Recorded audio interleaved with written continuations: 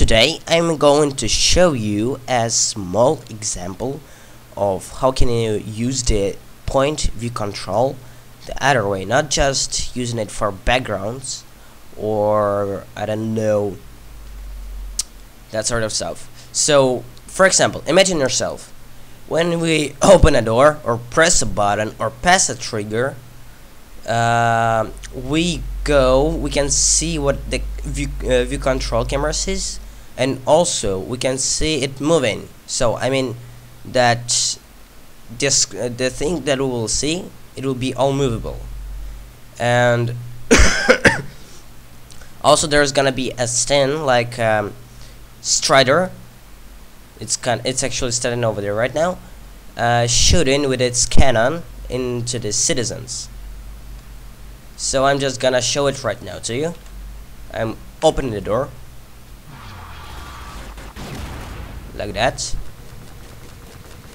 and then we can see the gunfire. Oh, that guy didn't die. Last time I did.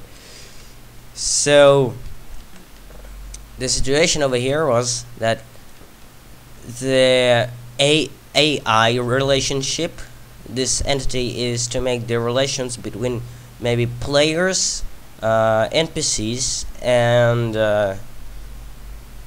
that's it.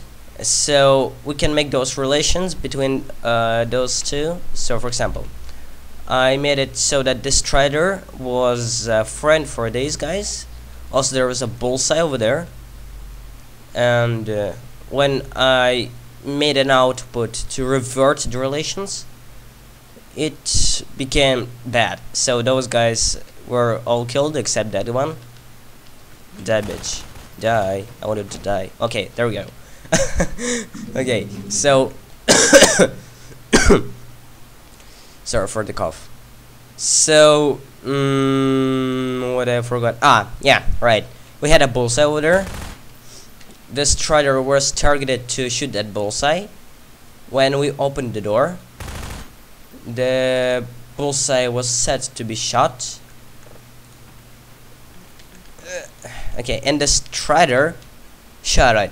Also there were a few more entities like phase explosion and explosion. Explosion was on 0 just to make an effect, and phase explosion is to make those things fly. So yeah, that's kinda it. Though this was mainly about the view control entity.